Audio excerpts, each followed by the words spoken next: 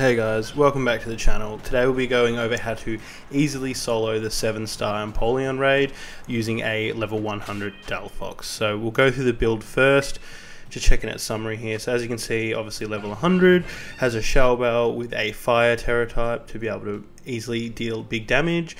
The moves will use a skill swap to take away competitive from Empoleon and give it Blaze, which obviously it doesn't have fire moves, so it doesn't matter. Flamethrower will be our big damage dealer, Mystical Fire to knock down its special attack and save yourself, Nasty Plot to increase your attack so you can get more health back from the Shell Bell. So as you can see there, special attack and special defense with a little bit of health there for its IVs. It's been, EV, so it's been bottle cap trained as well, obviously, and then a Calm by nature to further increase that special attack. So first things first, when you're looking on the map, you'll obviously be looking for that ice raid. It can be annoying to find, but you'll see the symbol down here.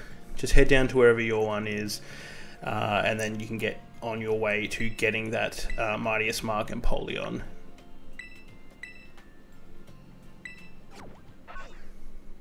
Cool. So just quickly, a little bit of a PSA, you do not want to have any Pokemon come in that do have Intimidate, because what you're about to see will happen.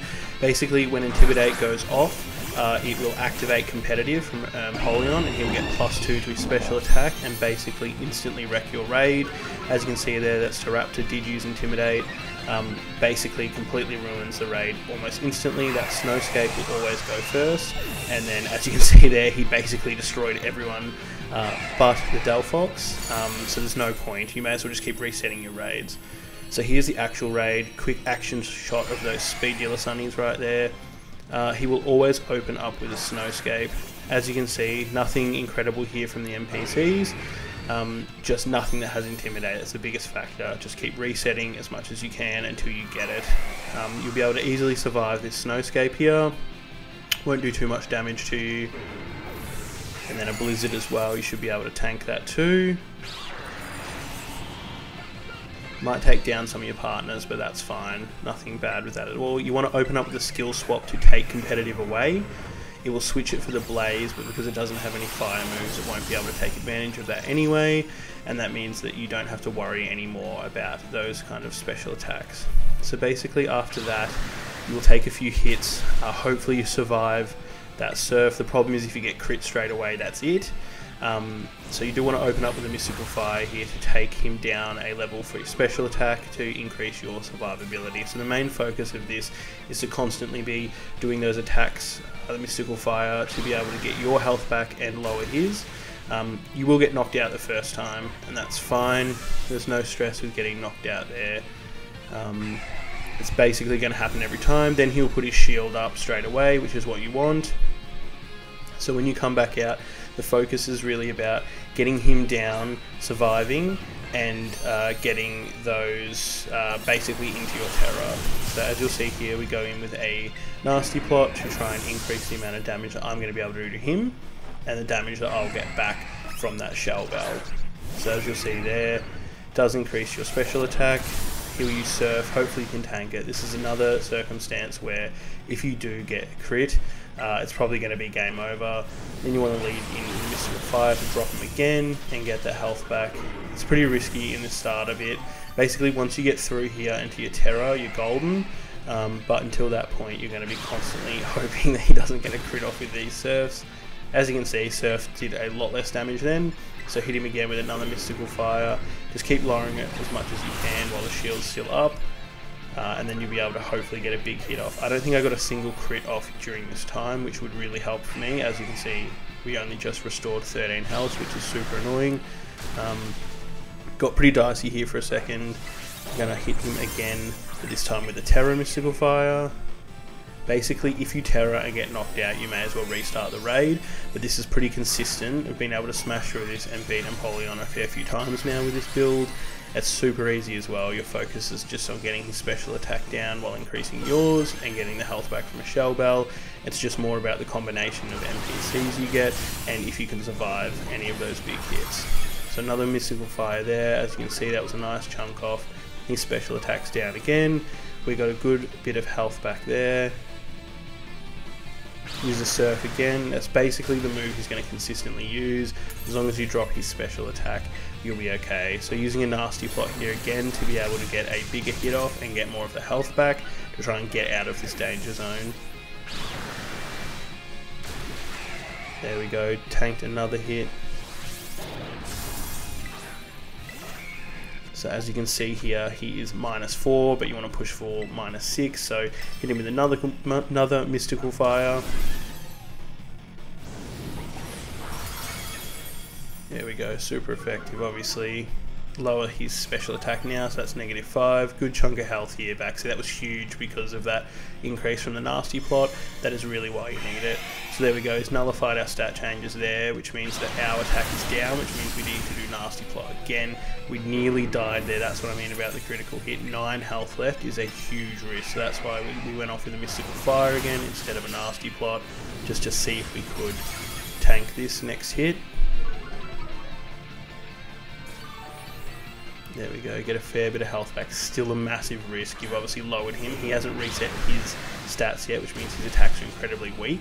But a crit will end it here, which is super annoying. He has nullified our stats again, which means the Nasty Plot is done. It needs to be back up again. There we go, hit him to get him to -6. We should be safe here. Just trying to get some of that health back and survive. We did actually get a lucky break here where they take his shield down just before we get the hit off, which is a little bit more helpful. Pretty close here again. Hit him with a Flamethrower this time, try and get even more health back. There we go, good chunk. That should increase us enough that we're kind of out of this danger zone. Maybe one more big hit and we'll be okay. Shield's finally down with a huge delay that they've still not fixed. Iron Defense doesn't really matter because it increases his normal defense and we're special attacking, so that's no problem there at all. Does use Surf again, but as you can see, he's basically doing no damage at this point. Bit of a misclick there. Hit him with a Nasty Plot before we go in with a Flamethrower, just to kind of get off a little bit more damage again. There's no real straightforward plan for this one. It's more of kind of countering what he does to you rather than going, okay, on turn 3, turn 4, you're doing those things. Hit him with a Flamethrower there, that was a huge chunk. Massive bit of health back now as well. There we go, now we're out of that danger zone. Should be super easy to be able to survive the rest of the fight. As you can see, we still have a fair bit of time left. Did hit us with another strong Surf. There we go, another Mystical Fire. Just to lower his stats, so that was a big hit there, that'll give us a big chunk of health back.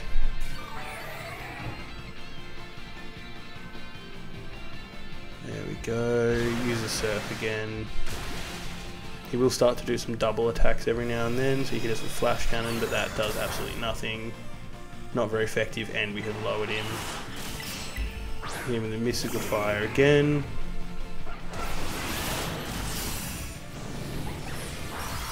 There we go, and as you can see, we're pretty safe now in this raid. If you follow this pattern, you'll be able to take him down pretty easily. He is actually a really annoying fight, so it's nice to have a Pokemon that has a fairly consistent way to take him down. A lot of the things I've seen online aren't really doing it so far.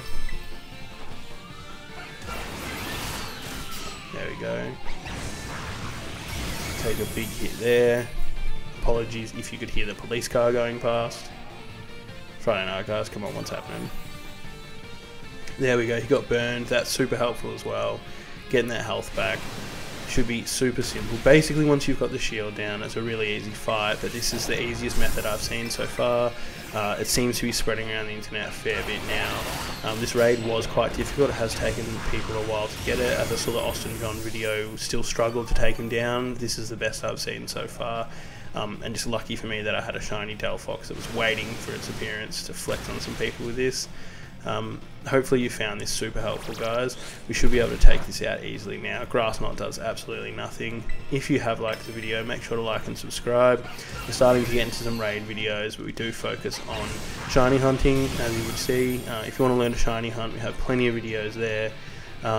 Or if you're into the Pokemon TCG, we also have that as well. The new set is out now, the hidden, not Hidden Fates, oh my god, the Paldean Fates, the shiny Pokemon from Scarlet and Violet, obviously, which we're on now. Yeah, so if this video has been helpful, guys, please leave us a like and subscribe. The channel's really growing at the moment and it really helps us out. Hopefully you guys can easily get through this raid now with this build. Definitely going to catch Empoleon in a dive ball. Super simple, looks really nice. There we go. Perfect. There is the capture finally. 7-star Mightiest Mark Empoleon done. Hopefully this has been helpful for you guys. We'll see you in the next one. Peace.